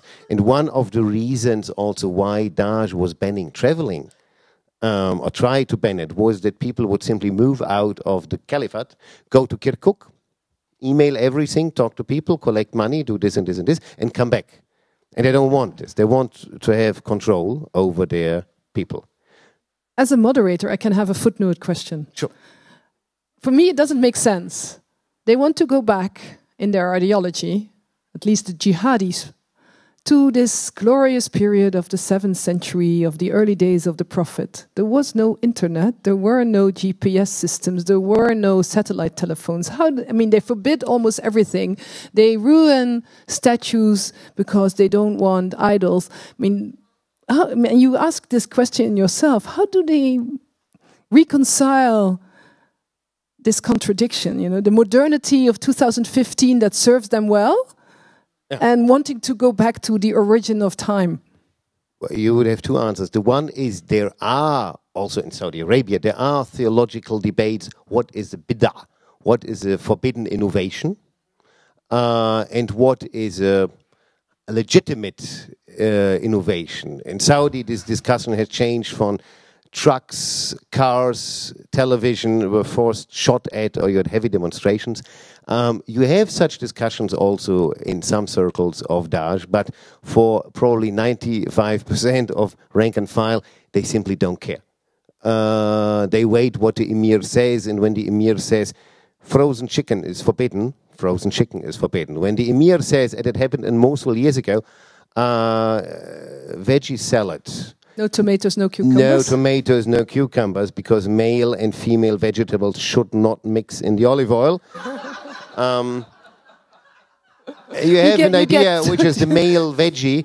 Yeah. They say, okay, we will take care of this. They simply don't care. They love to have the power. They love to have the power to tell everybody, forbidden, forbidden, forbidden, forbidden, forbidden, and I can punish you at any given time. So there is... it doesn't matter. I mean, you had one guy who was stopped because he had a spare tire in his trunk, and the jihadi, the Daeshi, said to him, "You're not permitted to have a spare tire in your trunk. You don't trust Allah that all your 4 tires will work well." And when the other guy said, "Well, what's the difference between the spare tire and the other tire?" There were no tires in Muhammad's time. He was beaten up and sent away. This is too much thinking for most of them. They are not into these elaborate ways, but. Going to the Assad connection. No, well, first the other. There is no... See, Daesh is selling oil to everybody who buys. Even the hardcore, friendly rebels who fight Daesh sell Daesh filter and Daesh non-filter diesel in their little shops. Because everybody needs diesel, everybody buys, everybody sells. It's a war economy. And yes, the regime is the biggest buyer, but also the others buy. But Europe No, Europe is not in the market. It's all Turkey, Kurdistan, Syrian rebels, Syrian government, but the amounts are not so big, and this is all local. Plus, Daesh governs an area or controls an area where they need quite a lot of diesel on their own. So there is not so much left to export. Plus, the refineries are bombed all the time. Coming to the question was the useful enemy or the frenemy. It's a long historical joint venture. If you go back to 2003, you had busloads of people going from Syria to Iraq, first as human shields and then to fight there. Syrians would say, no, there are no buses going to Iraq, just buses were going. And then it became more elaborate, and over time, about 90% of all foreign suicide bombers in Iraq came through Syria. Al-Qaeda in Iraq was having their pipeline through Syria with the full coordination and support of the intelligence services, with one main reason in the beginning: to stop Americans, or to stop Bush's government from doing regime change again. And the reason was not unfounded. Rumsfeld and co. had the idea, Iraq was so easy, let's roll to Damascus. Plus they had found out that Damascus had helped Saddam militarily, at least with supplies. So Damascus wanted to make sure there will be no second American adventure to make by making life hell for the Americans. And they kind of discovered how useful terrorism is. So the international community wants you to leave Lebanon in 2005. So suddenly there was a terror organization emerging in Tripoli on the refugee camp Nach al-Barid. Out of a sudden you had Fatah al-Islam fighting against Lebanese army and making life difficult for them. Suddenly this group disappeared again. Terrorism was seen as too important to leave it to the terrorists. And they have, Ali Mamlouk and the other generals of intelligence have over years developed relations with people. They would go into jail, they would be left out of jail. We talked to several defected intelligence officers who said even back to 1999 to 2000, it was very depressing because we arrested a terrorist group. And then they said, no, sorry, but you cannot do this because we are funded by the military intelligence. Or we had somebody standing on the roof, we had found explosive in the house, etc., etc., and we just wanted to shoot him. And he said, Ya Saidi, wait, please, could you call the head of the political intelligence because I'm on their payroll. But following up on this one and your explanation, why is it so hard for so many people in the West, also policymakers and politicians, to see that there is maybe not a smoking gun, but all of the definitely circumstantial evidence that Assad has been instrumental in the beginning of the successes of Daesh? Because they see the surface, because they see the videos. If you take the answer of German intelligence to a kleine Anfrage, to a question in the parliament, how many Al-Qaeda-related attacks have been in Syria in 2011, late 2011, they said about 90. All their knowledge derived from watching the video selection of the site monitoring service, who also delivers the translation with it. When you talk to them or when they give briefing to my colleagues, they would say, yeah, no, there was this bombing and this bombing and this bombing, and we've seen the videos. We've seen the videos. We have seen the videos of the Al-Nusra front.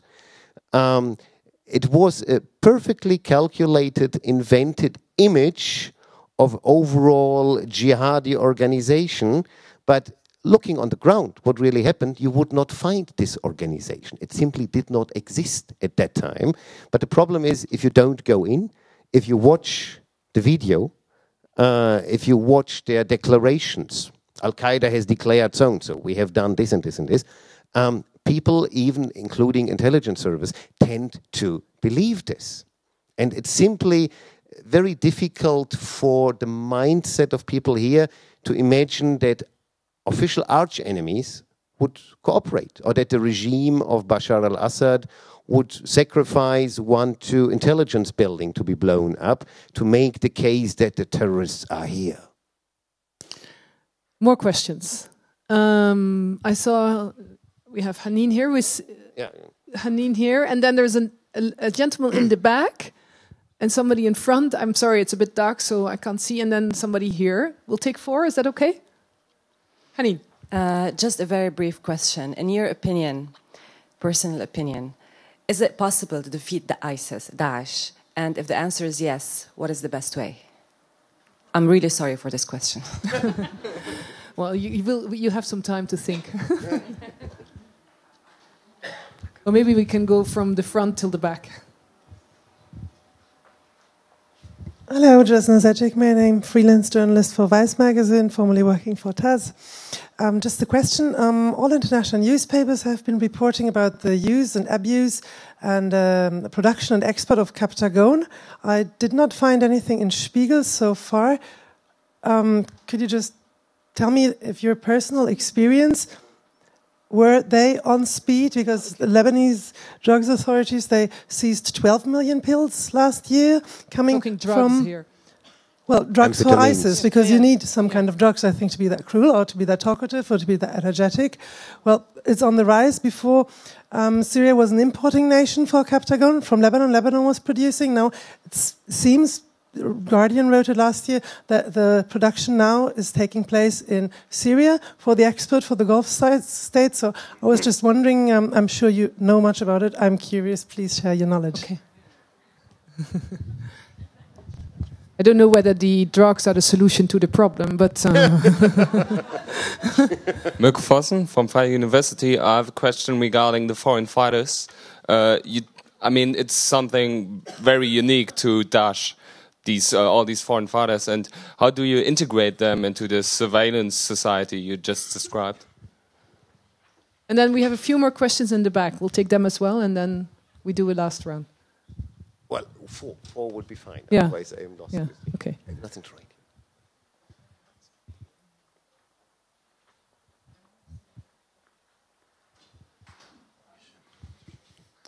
Schönen guten Tag, mein Name ist Cemal Imol. Ich bin türkischer Staatsbürger und ich habe meinen Militärdienst noch nicht geleistet. Deshalb interessiert mich eine Frage, die IS-Ideologie.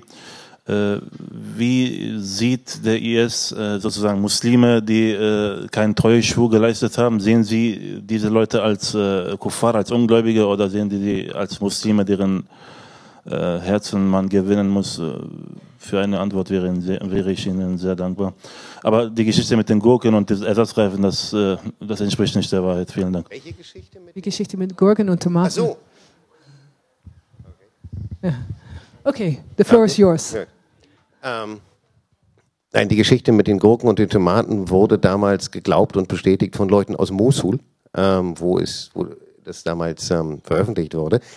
Was ein interessanter Begriff ist, um sozusagen am Ende anzufangen, es gibt bei Daesh oder in den Gegenden den Begriff der Neumuslime, weil sie sagen, ihr müsst im Prinzip alle noch einmal Muslime werden.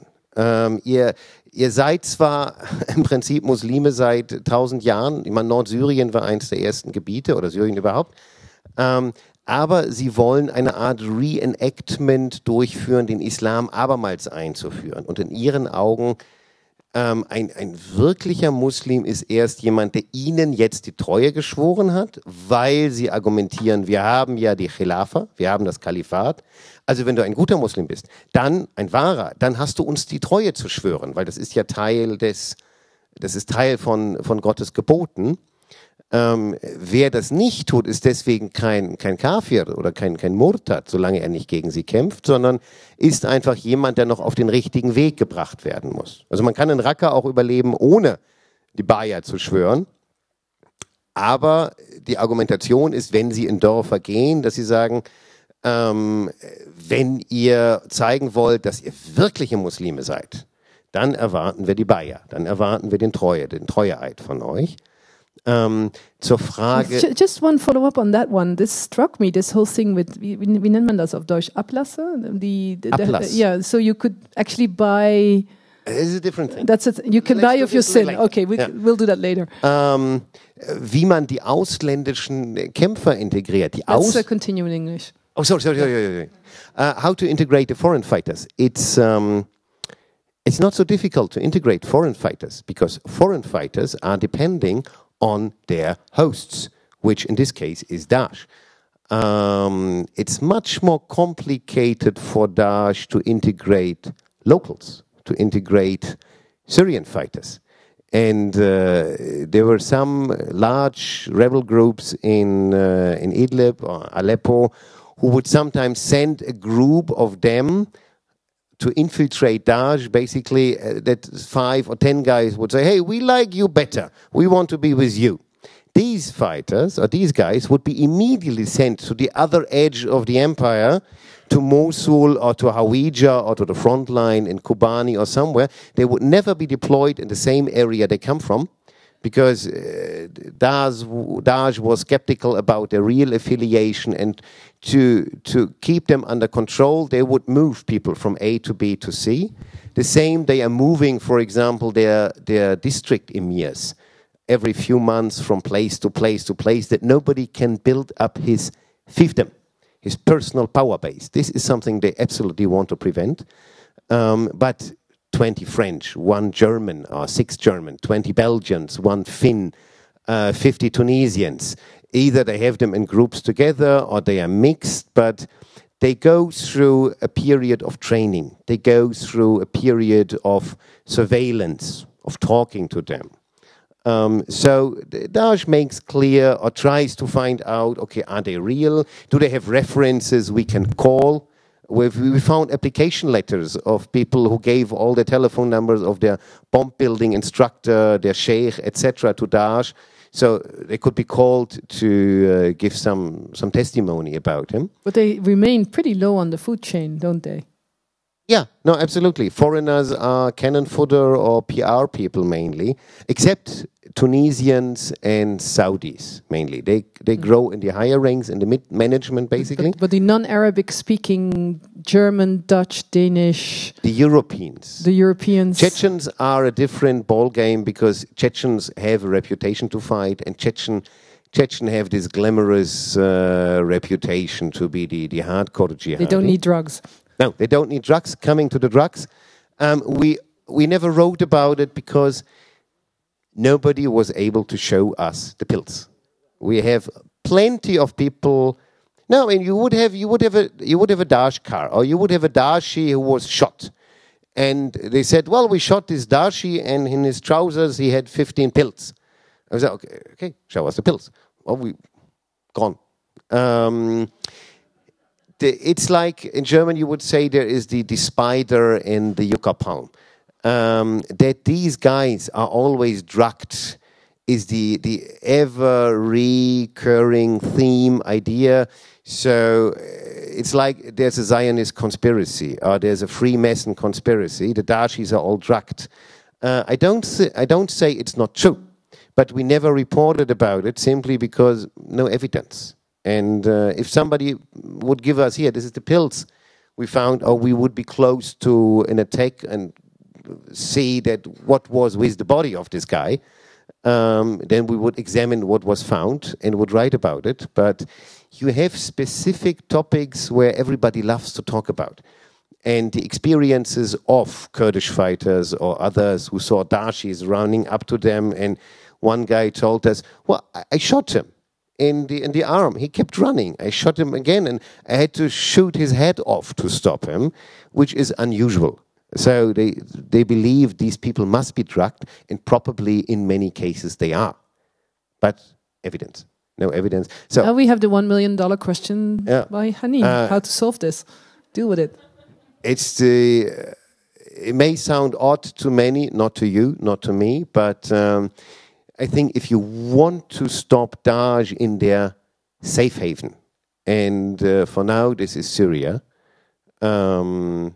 maybe even more than Iraq, if you want to stop them there it would be easier to stop them if you take out the family of Assad. You take out Jamil Hassan, you take out the people whom basically you could put into 2 airplanes, send them to Sochi, and from what You're so nice.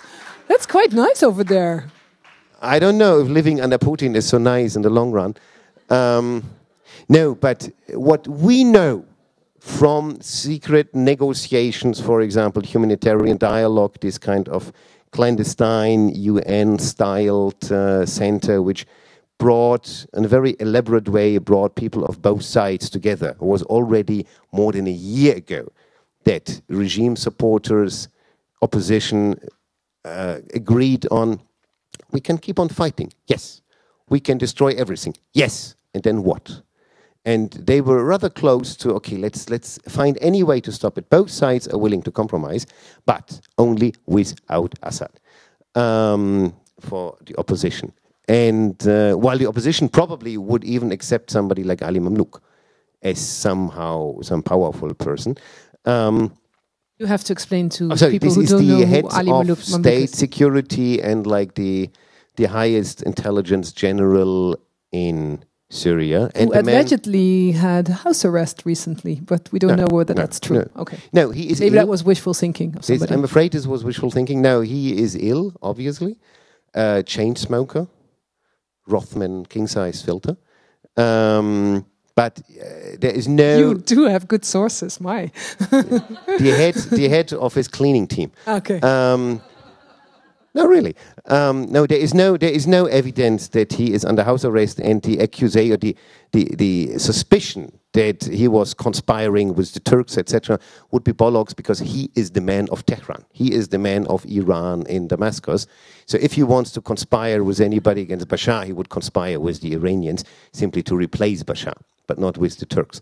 No, you have the willingness on both sides to stop the bloodshed, to stop the total destruction of the country, because both people in both camps know that this is going nowhere except into total destruction. And then you have a second thing which pisses off both camps, and this is they don't like to be subjugated by the foreigners. The regime people don't like the Iranians telling them do this, do this, do this. They don't like Hezbollah telling them this is our checkpoint, or this is our chain of command. They don't like it. While the Sunnis don't like Daesh, they don't like these jihadi foreigners who have no respect for local values, or who tell the Syrians, we bring Islam to you. And they say, well, we are Muslims. So they could, in these rounds in Lausanne, they could agree on, yeah, we should get rid of all these foreigners. But as long as the family is there, it won't happen. So once you have a Syria half destroyed, but where people could, under the umbrella of Iran, Russia, the US, agreeing on some kind of salvation of the remnants of Syria, then you could bring people together and really fight Daesh, which you cannot do for now. Where you still wonder, how could Daesh, without being monitored by the regime, make it through half the country into Sweda in the south? How could they drive into Tatmor while no rebel ever had the chance to reach the area, because it's flat desert and they shoot you on 10 kilometers distance? We at least may wonder. This is the way to fight them in Syria. For Iraq, it's much more complicated. It's basically left to the Iraqis to destroy their own country, and nobody from outside can stop it. It's the Iraqis' decision, but at least whatever happens in Iraq, you could stop it for Syria, and in Syria you have the most important clientele for fighting Daesh, and this is Sunni Arabs. They have to be defeated from within the clientele, from within the community, because it's the only way, sorry, one thing, it's the only way, there is no space left open for Daesh to say, oh, it's the Murtadeen, it's the infidels, the Shiites, the non-believers attacking us. No, it's their own Sunnis. They don't mind killing Sunnis, but they have nothing in terms of ideology to tell the Sunnis. So in Syria, you have Sunnis who hate Daesh, who fight Daesh. Plenty of them. But they also want to fight Assad. So you have to do both. You cannot say, okay, until Tuesday you have to fight Daesh and maybe then we change. You have to do both. And it has to, Daesh will be defeated from within the Sunni community. Otherwise, it will not be defeated. I promised two people in the back. We'll take those questions. I'm sorry, I like to do some good timekeeping for people who have buses and trains and whatever to catch. So can I have the two people in the back, the lady and then this gentleman behind the lady? Okay. Is it possible to ask the question in German? Of course. Okay. اتفضلي. Shukran. Die sind zwei Fragen in eins. Erstmal, also wie interpretieren Sie dass Daesh, also oder die Mitglieder oder die Akteure von Daesh auf dem Boden in Syrien, dass sie aus vielen verschiedenen Nationalitäten von der Welt und also die zentrale Frage, die viele Syrer beschäftigt und da also in den letzten Jahren so zu beobachten, findet man auch viele Hinweise auf die finanzielle Frage. Wie finanziert sich Daesh? Warum haben diese Söldner, also oder viele Syrer bezeichnen die als Söldner? Wie kriegen sie diese hohen Gehalte? Das ist ganz sicher, dass die Daesh kein Mitglied in Daesh oder Akteur in Daesh, der nicht einen hohen Gehalt bekommt oder besten Waffen. Und woher kommt das alles? Also okay, danke. Also von Sicht dem das waren Syrer, schon das 5 ist nicht Fragen nur, und das ist eine Frage nur, das ist nicht nur regional, sondern international und ich möchte nur, also das ist nur fragen, wie sehen Sie das mit der Finanzierung und mit den vielen Nationalitäten, die okay, danke. Danke. Guten Abend, ich bin Rahman Kalaf, ein syrischer Aktivist und ich will jetzt so nur einfach das Regime ins Licht bringen. Wie Sie wissen, Herr Reuter, dass das Assad-Regime existiert seit 40 Jahren. Sie haben das Libanon bis kurzem auch besetzt. Sie haben die verschiedenen Spieler und Beteiligte in Libanon kontrolliert. Sie haben auch die palästinensische Frage irgendwie die Spieler unterstützt und niedergeschlagen auch. Und in Syrien. Nach 2004 auch im Irak haben sie viele rechtsextreme Organisationen ins Irak geschickt und sie haben damals mit den Amerikanern gehandelt. Also die Frage ist, dass Assad eigentlich einen ungeheuren, noch scheußerlichen Monster schaffen wollte, damit wir seine Unmenschlichkeit oder damit wir zum Vergleich kommen. Und dass damit die Westen sagen, also kleinerer Übel. Meinen Sie, wenn die Westen, Sie haben in Ihrem Buch auch das an ein paar Stellen beschrieben, dass irgendwie Daesh von Assad unterstützt wird. Die Westen wissen das. Warum dann greifen Sie Assad nicht doch?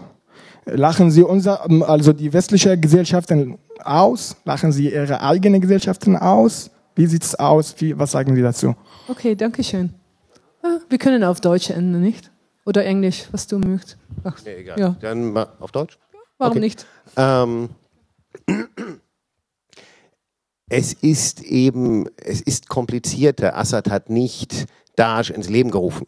Er hat sie nicht geschaffen. Sie existierten vorher. Baghdadi existierte vorher.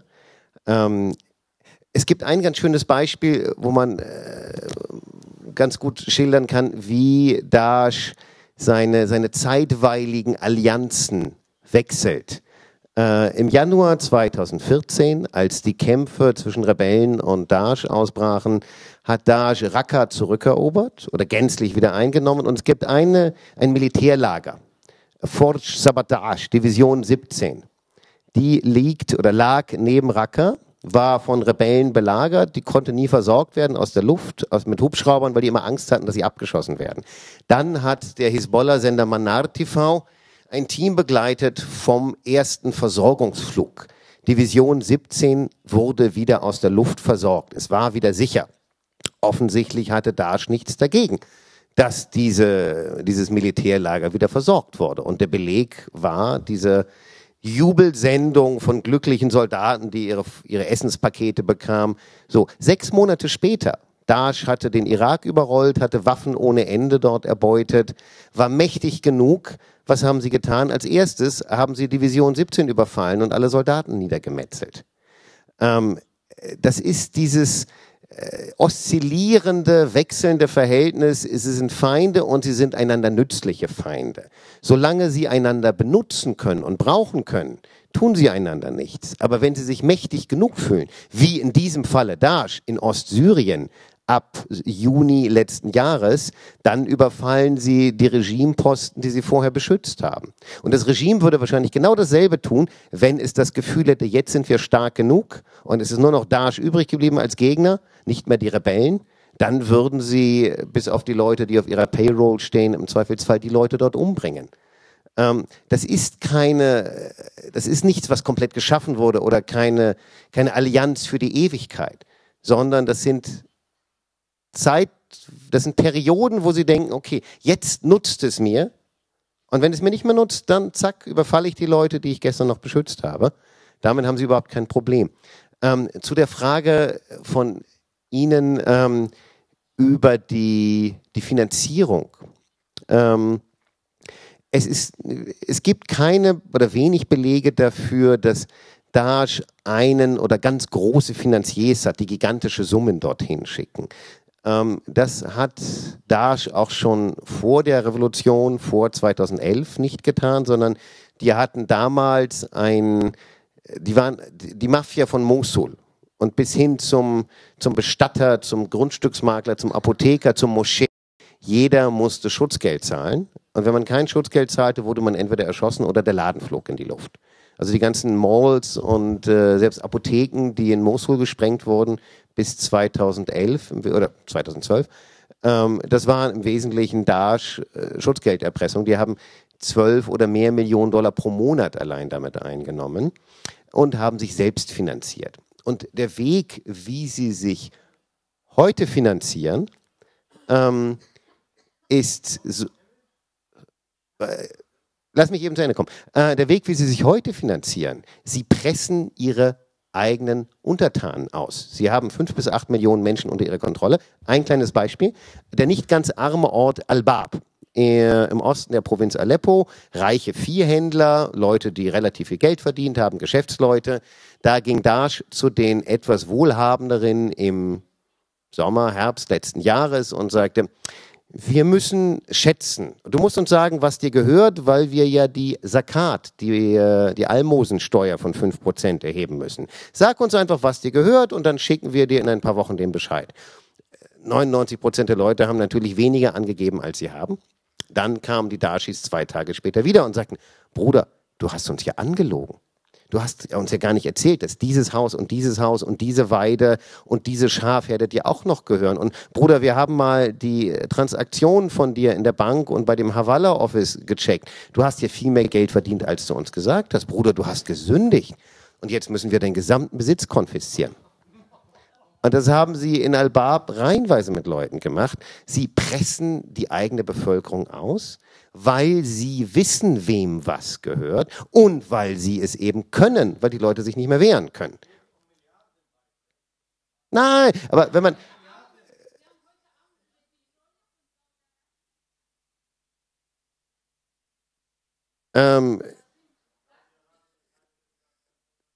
Okay. Nein.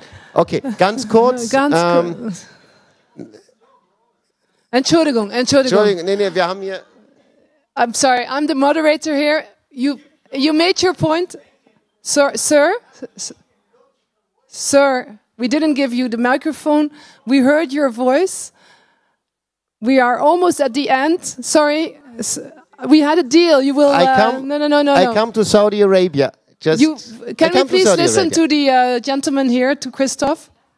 Yeah. I come to Saudi Arabia because it's an interesting point. I want to actually get permission from the audience. Do you mind if we continue 5 more minutes to finish this point? Is that okay? Yeah. Because I don't want one person to take over, even not in this room. I'm sorry, I'm not going to take any other questions. I got strict instructions about time. Saudi Arabia is an interesting point because seeing how Saudi Arabia is functioning with the same catalog of punishments, beheading, cutting of limbs for stealing, women wailed, women banned from driving, it looks very similar to Daesh in many aspects, and it is very similar to Daesh in some aspects. But this does not mean that the kingdom, the government, the ruling family is supporting Daesh, because they are extremely afraid of Daesh as a competitor, as somebody they cannot fight ideological saying that Daesh is barbarian, because they are so similar. So you have rich private persons who have supported or are still supporting Daesh. Some of them go to Kuwait because it's easier to send money from there, because Saudi authorities are after people who are financing Daesh. Not because they hate the ideology, because simply they fear this competition for power.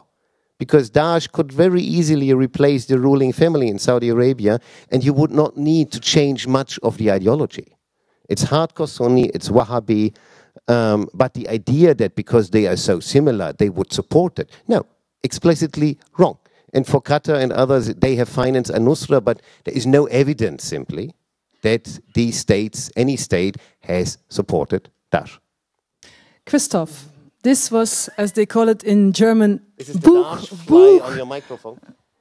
Is there? Yeah. Oh, okay. Oh, yes. I don't know, that must be some spying fly.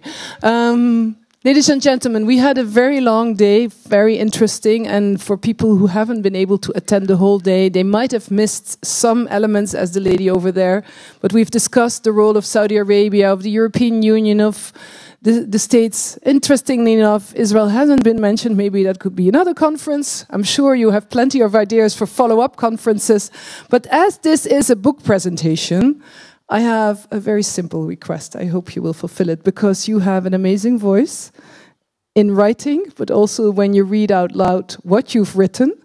So I would very much like to have the last sentences of your book read to us as a closing statement. Would you mind doing that? Give it back to me. Yeah, I looked it up for you. Here. So. Yeah, this is your charming moderator. I keep it short. It's the last part of the last part. Dieses Buch kann nur eine Momentaufnahme sein. Es hat sich eher der Entstehung und dem Aufstieg des IS gewidmet und kann darüber hinaus nur Szenarien der weiteren Entwicklung skizzieren, aber keine exakte Prognose stellen. Deshalb seien die letzten Sätze einem Mann überlassen, der am irakischen Rand des Kalifats lebt, vor Furcht seinen Namen nicht zitiert sehen möchte, aber eine ebenso ernüchternde wie ermutigende Langzeitperspektive sieht. Zitat: Vor uns liegt das dunkle Zeitalter des Islam. Und das ist gut so. Eine Errettung von außen wäre falsch. Wir müssen den Terror der Islamisten durchleben. Nur so werden die Menschen erkennen, dass Glauben und Politik eine tödliche Mischung sind, die zu nichts anderem führt als einem Machtmissbrauch im Namen Gottes.